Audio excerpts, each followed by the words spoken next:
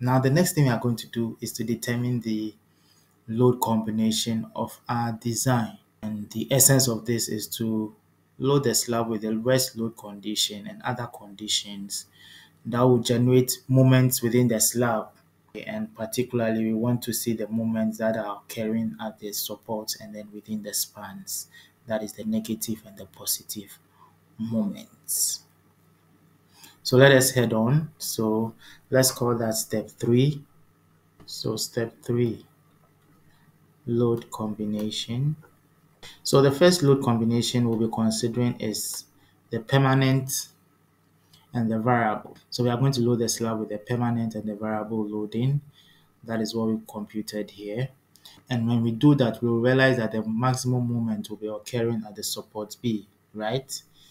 That will be a negative moment. So our first load combination, let us call that LC1, and that will be the permanent and variable. In this case, which is the same as the 1.35 multiplied by GK. So let us denote the permanent action by GK and the variable action by QK. So 1.5 QK. And we've already computed that. So that is the 14.348. So that is 14.348 kilonewton per square meter. Okay, so let us draw a line load diagram showing this load combination. So we'll consider the x direction and then we'll look at what is happening at grade line A, B, and C respectively. So let us draw the line load diagram. So that is 7.5 meters and this is also 7.5 meters. That is grade line A, that is B, and that is support C. And then we said we are loading the entire slab with the maximum loading. So that is the 14.348 kilonewton per square meter. Okay, so that is the line load diagram of the slab where we've loaded it with the maximum loading. Let us look at how the bending moment diagram for this line load would look like. Let us draw the bending moment diagram. That is support C, that is support B. So that will be the bending moment diagram.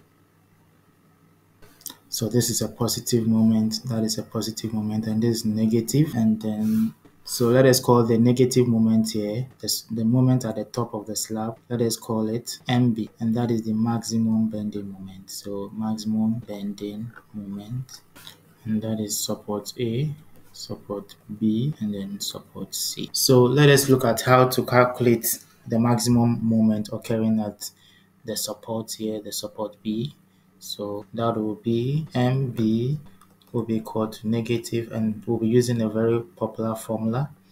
So omega L squared on 8, where the omega is the loading on the slab. So that is the 14.348. So minus 14.348 times the span, which is 7.5 squared on 8. And if we work this out, we will have minus 100.9 kilonewton meter per meter. So that will be the moment that will be developed here, and it's going to be a negative moment arising from this load combination, our first load combination, the LC1. So now let us consider the next load combination, and with that we are going to load the entire slab with a permanent action, and then we are going to load one of the panels with the variable action.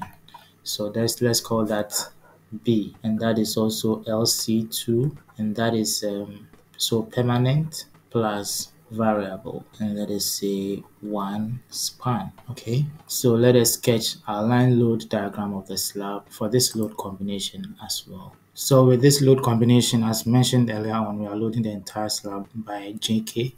So this will be JK, and it's going to be the characteristic loading. So 1.35 JK, and then we are going to load the one of the spans with the variable action. So let us draw that. So this will be 1.5 QK. Right, so we've loaded one of the spans with variable action. Again, this span is 7.5 meters. That's from support A to B, and then from support B to C is also 7.5 meters. So let us look at how the bending moment diagram would look like. This way, right, and this is going to be negative, and that will be positive.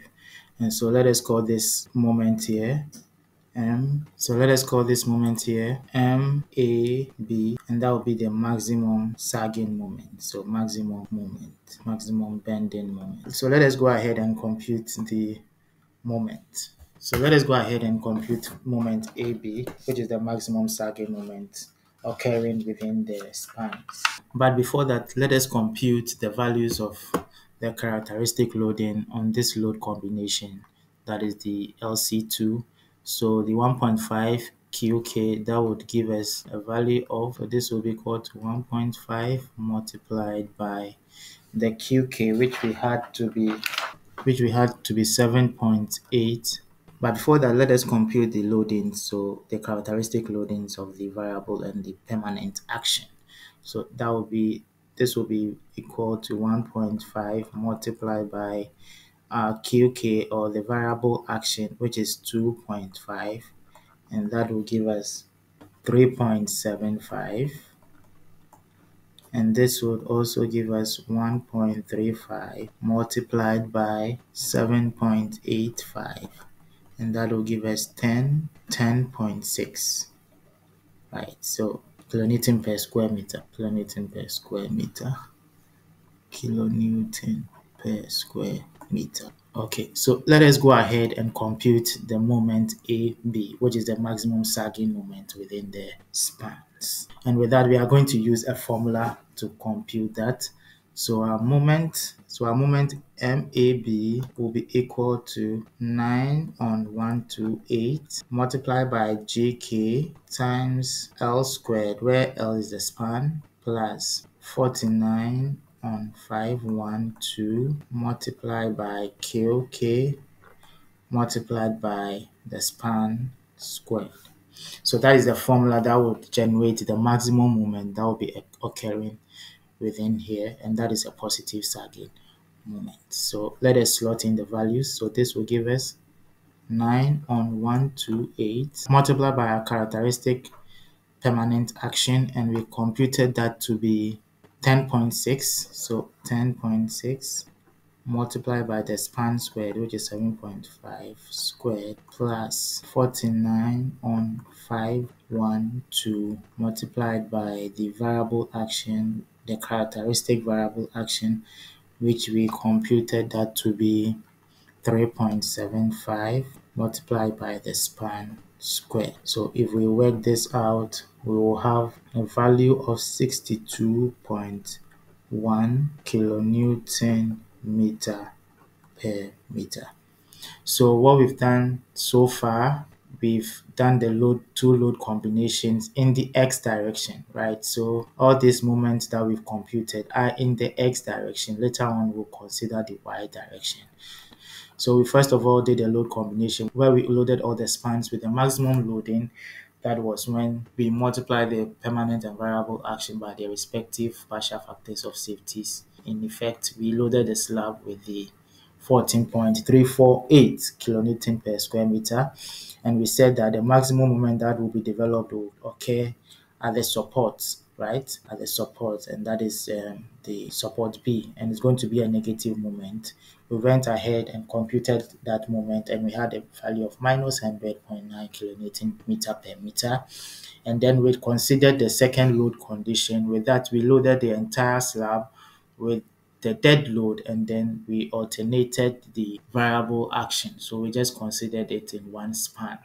And that gave us a bending moment diagram looking this way, where the maximum moment occurs within the span. We again went ahead and computed the maximum moment that will be occurring within the span, that is moment AB, and we had that to be 62.1 kilonewton meter per meter. So now let us consider the moments in the y direction. So all the moments that we've calculated so far are the moments in the x direction. So let us consider the moment that will arise in the y direction when we subject it to the two load combination established, right? So we'll load it with LC1 and then LC2, but this time round, we are looking at what will be happening in the y direction.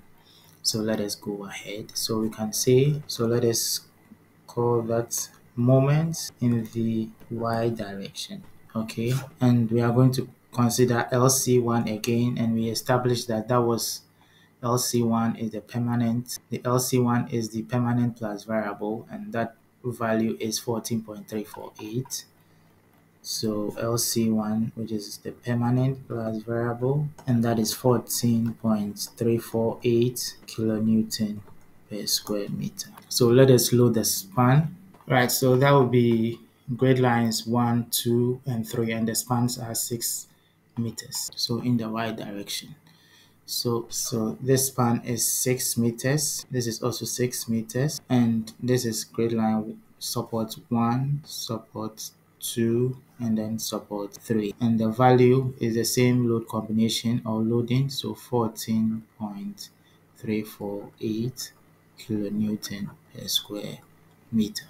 So with the first load combination in the y direction, that is LC1, again the moment that will be occurring here will be M2. So let us compute M2, that is the maximum negative moment at the support again. So that will be M2. We are going to use the same formula we used previously, so minus omega L squared on 8, but this time the span is 6 meters, so we'll have minus 14.348 multiplied by the span, which is 6 squared on 8. And if we work this out, we will have minus 64.7 kilonewton meter per meter. Okay, so that is the moment arising from the first load combination, LC1.